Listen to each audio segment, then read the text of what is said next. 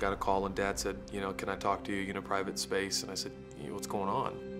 And he says, I want you to be the first to know they've diagnosed me with multiple myeloma cancer. The doctors had given him probably 6 months to live. He ended up living almost 6 years, which was miraculous. And for, I would say, 4.5 to 5 years, showed really no signs of the cancer.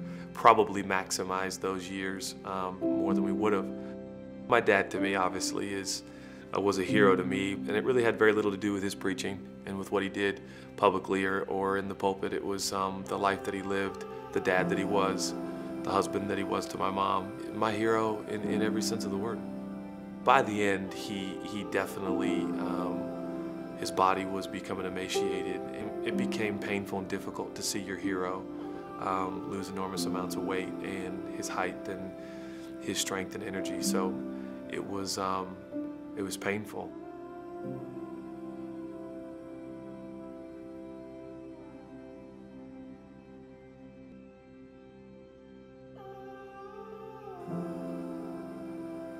I remember after Dad died, I was the one doing the speaking in our community, and I remember I was doing my best to articulate this story of God's love, but I myself was no longer benefiting from it in terms of allowing that great story and the love of God to heal me.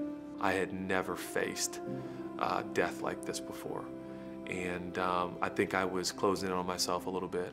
Chelsea would ask me, how you're doing, my wife of 17 years, and I would say good. And I started to kind of not even go there. And I think I thought that was the path back to normality, the path back to being healthy. I didn't realize that I wasn't okay, and I don't think I was processing it like I thought it was.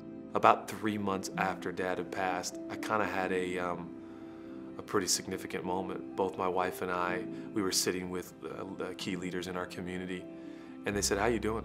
I don't know if I had really considered that. I think I was just doing my best to lead the community that my dad had left behind and try to be strong for my mom, and I realized that I was not okay. It was a moment with key leaders in our community who said, you're gonna stop. Like, you're not gonna preach right now.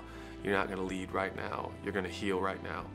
That moment probably changed the trajectory of my life.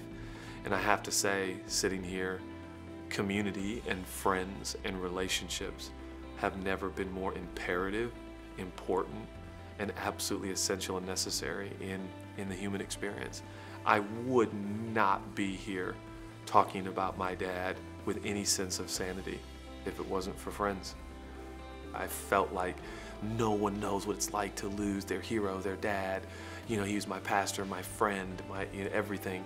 And because I had such meaningful, intentional, awesome friends who challenged me, I realized, actually I'm not the only one. And this is not forever.